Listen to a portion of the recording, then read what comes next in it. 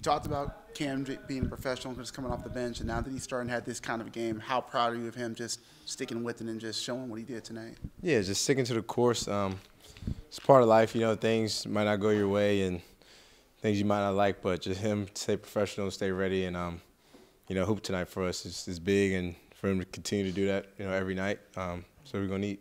How did he kind of just start things going as a group, and how contagious was it to see him knock down some threes and then that just trickled down to where you guys made 22? Yeah, it was good. I mean, he set the tone, but I think just us getting stops, defensively, I think we held him to like 15 points or something in the first quarter.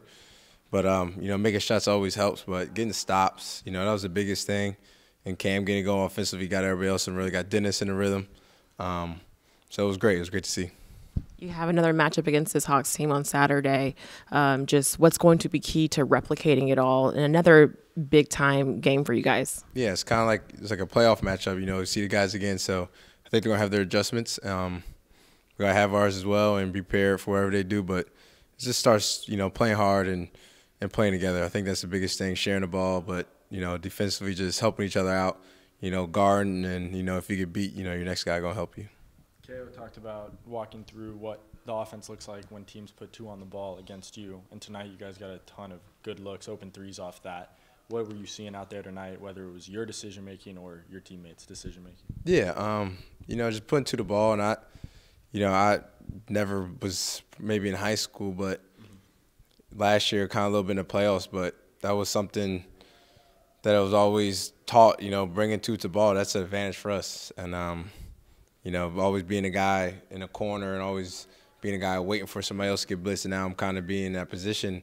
It makes the game easier, and I trust my teammates. And, hitting Clax on a roll and his decision-making was great. I'm going to continue to need that. But, it's like, it doesn't bother me at all, when they blitz or anything like that, because I know my guys are going to get open looks. And, so they're just doing a great job finding each other and knowing when to cut. And, like I said, Clax playmaking and stuff as well.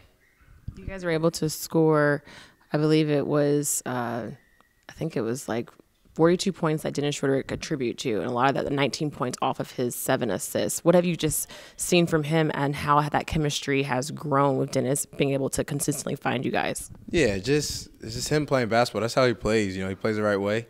But it's just, new and, just new system a little bit. We're keep changing systems, trying to find the right offense.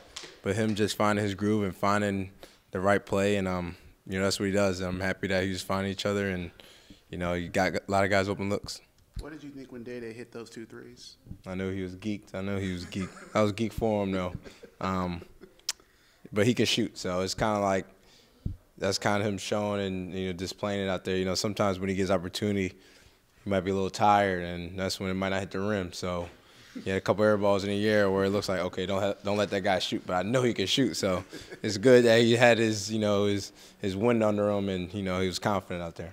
You guys are obviously 4 back of Atlanta entering this game, and 24 or so games left. Do you feel like the team was viewing these 2 games as kind of like a make or break stretch, with the regular season coming to a close? I mean, yeah, I feel like that's every game. That's what it feels like, and treating everything just win the game. That's the biggest thing.